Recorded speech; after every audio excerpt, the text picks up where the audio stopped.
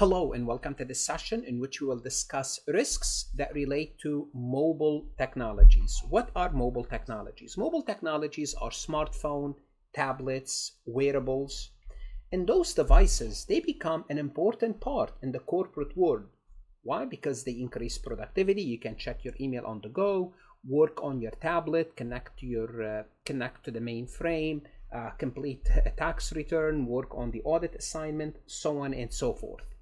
However, as we integrate those devices with our corporate life, it's going to introduce what? Various cybersecurity risks. Why? It stems from their inherent characteristic and differences from traditional desktop computing environment. So when you're working on the tablet or on your phone, it's a different system than as if you are working on your desktop. So it comes with different risks. And these risks necessitate a proactive approach to cybersecurity tailored specifically to those unique challenges. So in this session, I'm just going to discuss those risks. What are the risks that are involved when we are dealing with mobile apps? Let's go ahead and get started. Before we proceed any further, I have a public announcement about my company, farhatlectures.com. Farhat Accounting Lectures is a supplemental educational tool that's going to help you with your CPA exam preparation as well as your accounting courses. My CPA material is aligned with your CPA review course such as Becker, Roger, Wiley, Gleam, Miles. My accounting courses are aligned with your accounting courses broken down by chapter and topics. My resources consist of lectures, multiple choice questions, true-false questions, as well as exercises. Go ahead, start your free trial today. Now bear in mind, mobile apps, they serve the same functionality as a desktop, but they give us different risks. Like desktop computers, mobile devices access, process, and store a vast amount of sensitive information ranging from personal data to corporate secrets.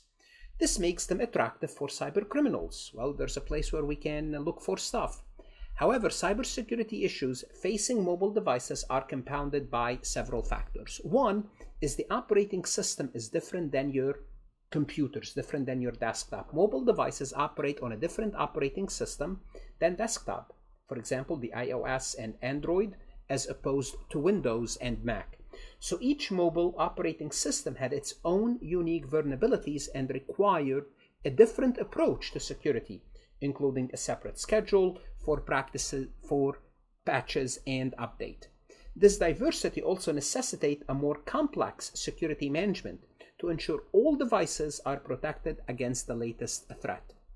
That's one thing. So it's a different operating system. Two, they're constantly exposed to public network. Unlike stationary desktop computers that typically connect to a secured and controlled network, mobile devices are connected to public Wi-Fi. And this constant change in network environment exposed them to a much higher risk of unsecured network connection because they're constantly exposed, making it easier for attackers to intercept sensitive data or deploy malicious attacks. So what are some common strategies that companies could use to address those cyber risks? One is they could implement what we call a mobile device management solution, or MDM software. It allows organizations to manage and monitor the security of all mobile devices remotely. And this way they can enforce security policies, ensure that devices are updated with the latest patches, and even remotely wipe out data in case the device is lost or stolen. So once you report a device is stolen, boom, we delete everything. They should have regular updates and patch management. Keeping the operating system and all application up to date is crucial to protect against vulnerabilities. So organizations should have a system in place to quickly deploy patches and update to all mobile devices. Other mitigating strategies would include the use of security software. What does that mean? Installing antivirus and anti-malware software on mobile devices, and this way you could provide additional layer of protection. And this software can detect and neutralize many types of malware that could compromise the service. Also, you want to have a policy that we use our mobile devices on secure Wi-Fi.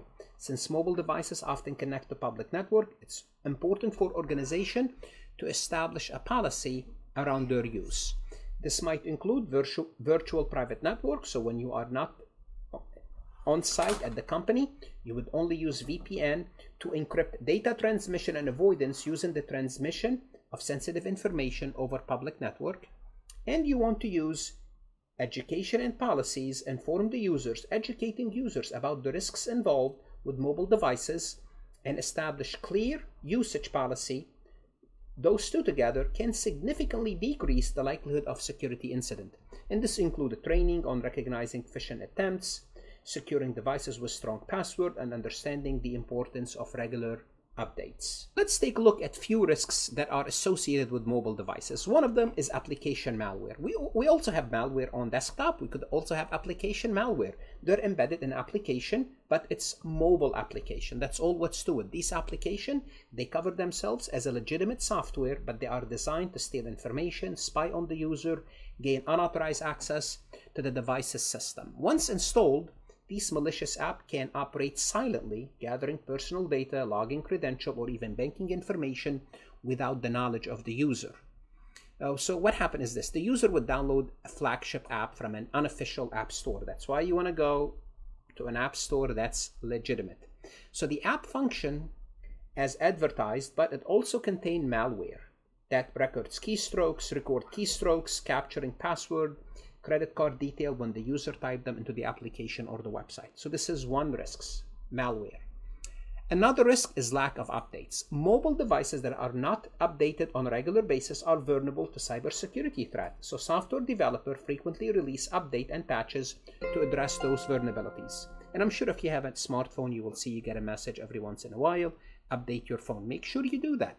When devices do not receive these updates promptly, they remain susceptible to exploitation based on known vulnerabilities. A smartphone that has not been updated for several months, they could be missing several critical security patches because the attackers, they're constantly updating their methods, their resources. That's why the smartphone will need to be updated constantly. An attacker exploits one of those vulnerabilities to gain unauthorized access, allowing them to install spyware without the user's knowledge.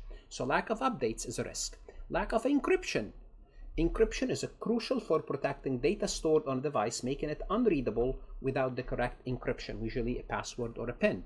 So although they got the data, maybe if you encrypt the data, there's nothing that they can do. Mobile devices without encryption rely solely on basic access control like passcode, which can be easily bypassed. So the encryption is an additional tool that's going to help you. A tablet without encryption is lost. The finder is able to bypass the lock screen by using software tools available online. So if you lost your tablet and it's not encrypted, they can easily bypass the lock screen. Since the data isn't encrypted, they gain access to the owner's personal photo, document, and email accounts. Another threat for mobile devices is physical threats. The portable nature of mobile devices makes them susceptible to loss or theft. Without adequate access control such as strong password, biometric locks, or remote wipe capabilities, unauthorized user can access sensitive information stored on the device by simply stealing the device. So a smartphone left unattended at a coffee shop is stolen. The thief is able to unlock the device using simple guesswork on the passcode. Then they can access the owner's banking app, which was kept logged in, and transfer money to their account. So basically, how did you access everything? By basically first taking the phone, physical threat.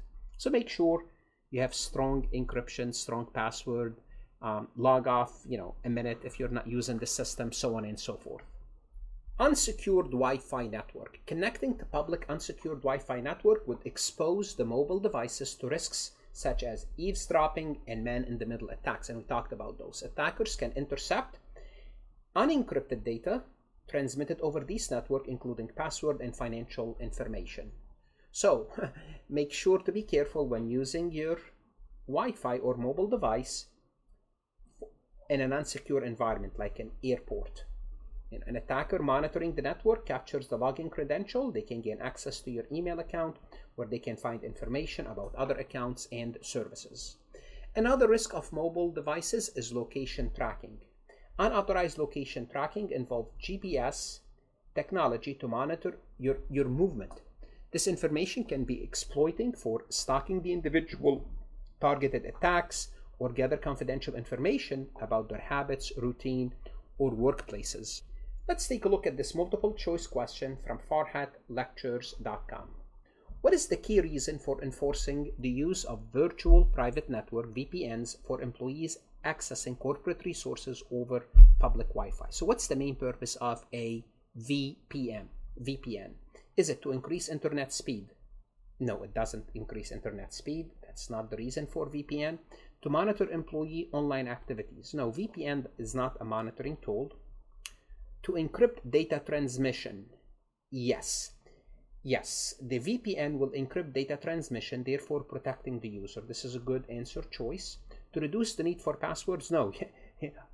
Passwords are always good, whether you are using virtual, private network, or a public. Therefore, the answer is C as in Charlie. VPN encrypt internet traffic, making it secure from interception or eavesdropping, especially in unsecured public network. What should you do now? You want to go to Farhat Lectures, look at additional MCQs. That's going to help you whether you're studying for your CPA exam or your accounting courses. Invest in yourself. Good luck, study hard, and of course, stay safe.